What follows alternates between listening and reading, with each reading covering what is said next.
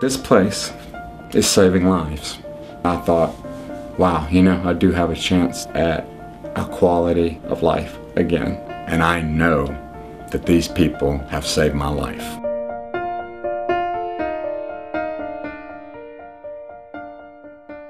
I thought it was very important that I share some of the things that I've gone through in my life that are directly related to many surgeries that I have that have caused me to have bowel obstructions and many, many surgeries. At the age of 38, I entered the hospital and was given a 20% chance to live in the emergency room.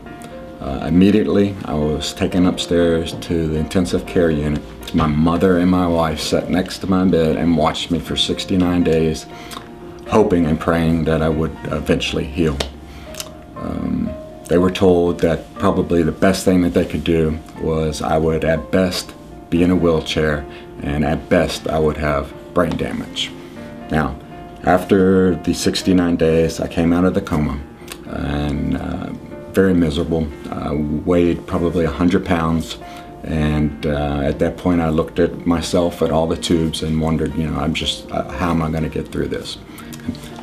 I finally got out of the hospital, and little did I know how important physical therapy would become in my life.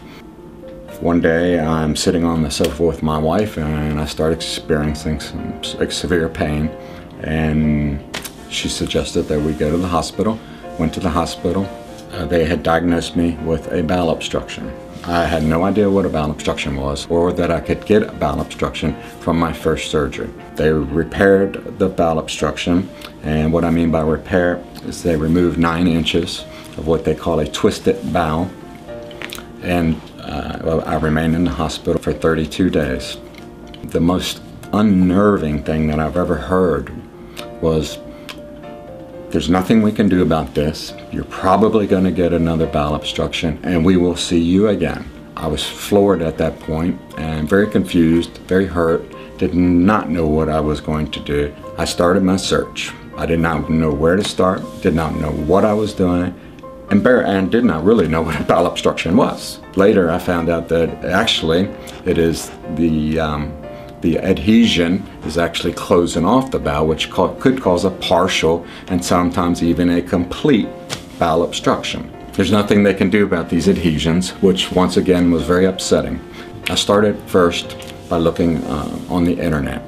I searched for weeks looking for something. By the grace of God, I click on a site that speaks about an incredible system that has been developed by Larry and Belinda Wern. This process is what is actually called the Wern technique. You do not have to go through the painful process, the NG tube, and the healing and the pain that goes along with that. There is somebody out there that can put you in a situation where it will not happen again. This technology is out here, this technique is out here. I will wake up tomorrow morning and I will not worry the rest of the day if I'm going to go back to the hospital that day. This place is saving lives. There's no other way I can put it. They are saving lives. That is why I'm sitting right here, right now, telling my story.